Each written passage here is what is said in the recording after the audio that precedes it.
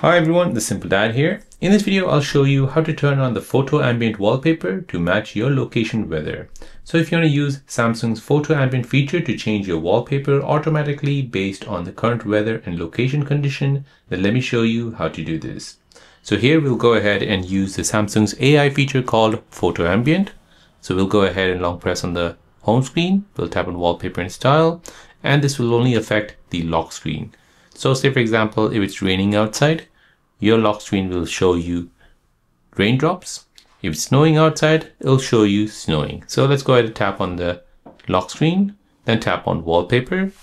Now you want to go ahead and scroll down and find create with AI. And in this section, you want to find photo ambient mode. So here you'll see how AI changes your photo based on the time and weather. It works best with outdoor photos taken during the day. So as you can see, this is the original picture and this is what your photo will be.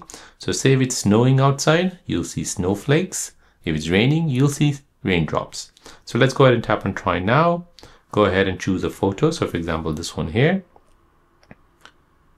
Now we can go ahead and tap on done.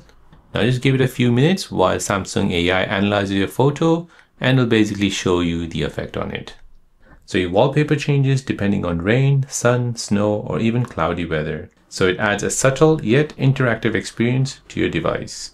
So there you go guys, that is how to turn on photo ambient wallpaper to match your location weather on your Samsung Galaxy device. If you're new on the channel and you want to find out more about your iPhone, your Android phone, or any other social media apps, then don't forget to subscribe to this channel to become a part of the Simple Dad community. Hit the like button if you find this video useful.